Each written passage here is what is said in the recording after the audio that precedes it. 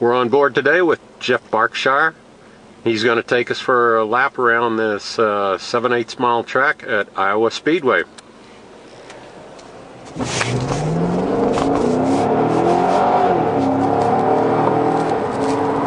A NASCAR course gets on you if you don't run all the way out here to the backstretch before you get up on the track.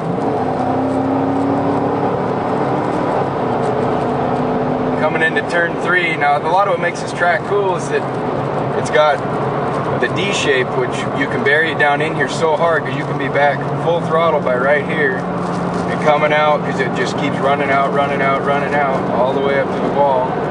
Especially qualifying, you can just hammer down all the way through there. Coming in turn 1, same type of deal. Hang on the wall just as long as you can and then turn down as much as the car will let you. You want to just tick the bottom, be back to full throttle right in here, let it drift out to the wall. The banking kind of falls away, so you got to be careful. We bounced off the wall there once before. And then turn 3, just a little bit of brake, turn sharp, try to get to the bottom again, back to full throttle, and just let it come off. All the way out to the wall, right about where that cone is where you need to be, up against the wall.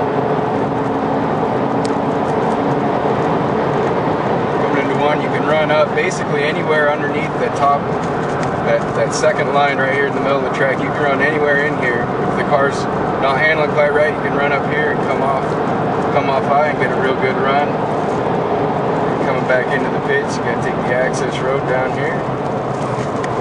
Coming for a 4-tire stop.